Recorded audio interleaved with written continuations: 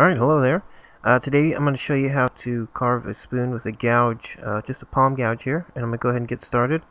I go cross grain at first, with some woods. If it's a birch, maybe, if it's really dry, you might need to go with the grain, like I'm going to go here.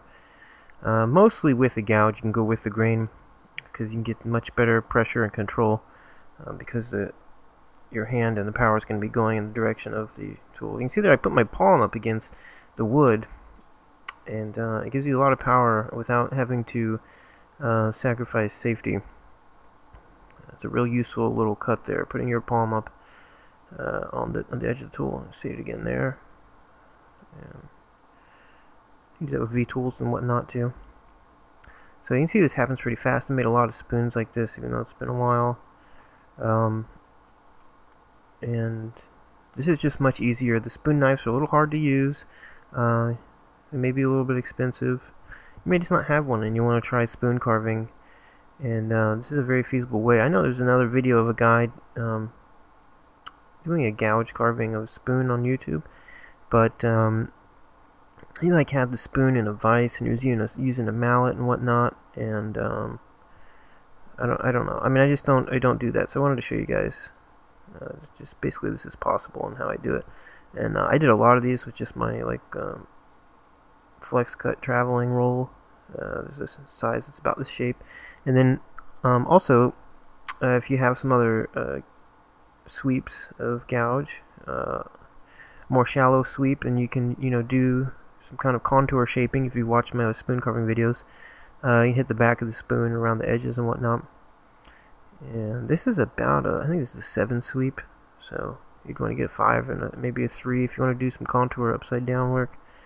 And so the rest of the spoon before this, if you want to see that happen, there's a few videos on my page. Very specifically, there's an eating spoon, and it's the same wood and everything. It's on the same day, a little earlier in the day, and I'll show you how to axe out that shape. And you really don't even need to do that. Again, on my first stuff, just had a knife and just took my time and a palm gouge. This is the upside down contour work I was talking about. I don't know what this is called, but turn the gouge upside down and you get a contoured shape. So in the beginning you'll use a lot of sandpaper, so it's not super necessary, but it's a real fun thing to do. And getting in the bowl, one of the hardest things to do is getting the grain to meet up on, because you're going downhill in both directions, and they'll meet in the middle at the bottom of the bowl of that spoon, and it's real hard to get to do that. So you just kind of practice over time. You'll start to get it down. Really, you need to have a little tiny flat spot at the bottom so you can have them meet up.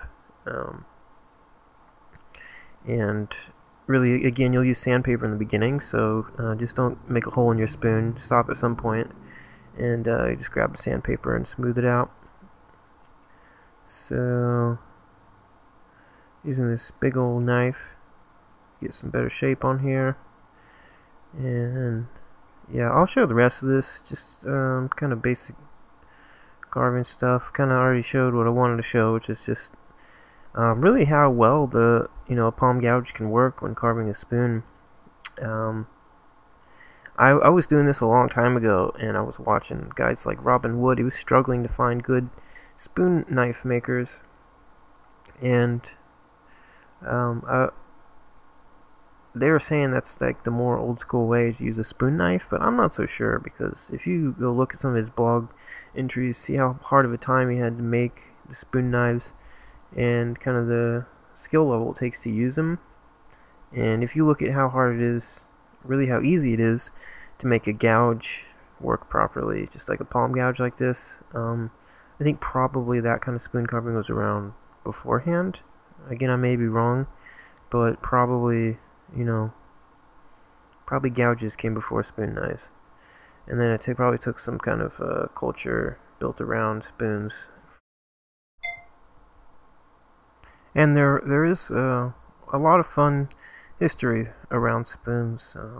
Probably the most popular is the love spoons, and it's kind of more just carving spoons for fun, and because they're super fun to carve.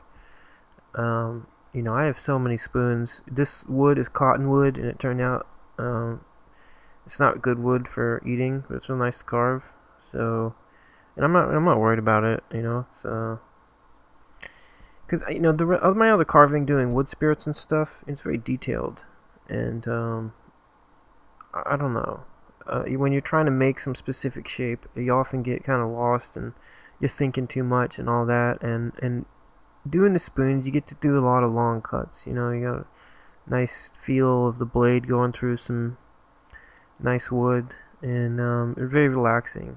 So it's a nice simple shape to kind of meditate on and work on. I carve a lot of spoons. It's kind of more in the summertime, not as much in the winter because of the wood and everything. But I mean, I spend almost as much time carving spoons as I do other stuff, so it's a lot of time. But I definitely suggest it. Yeah, there's almost like a religion built up around carving spoons. And now there's in Europe there's Spoon Fest. Man, I want to go so bad. They need to get like a sponsorship or like a, I don't know. Can't afford to freaking travel to Europe to go camp out and carve spoons. One day. So anyway, what was I saying? Yeah, so there's some other people who have like cultural things. I was reading, I think somebody, I don't know who it was. You're supposed to bring like a cedar spoon when you like go visit somebody's house, which is kind of weird because I don't know. There's some mixed feelings about how healthy cedar is. Anyway, I'll get off that. Use walnut or sycamore, and after it's done, heat up some walnut oil or some food safe mineral oil. Rub it in there, cover it with plastic for 2 to 3 days. Take it out, wipe it off, and then wash it real good so that the top layer is gone. You just want the oil on the inside, so it doesn't taste like oil or anything. And then you're ready to go. So I hope you guys enjoyed that, and carve safe.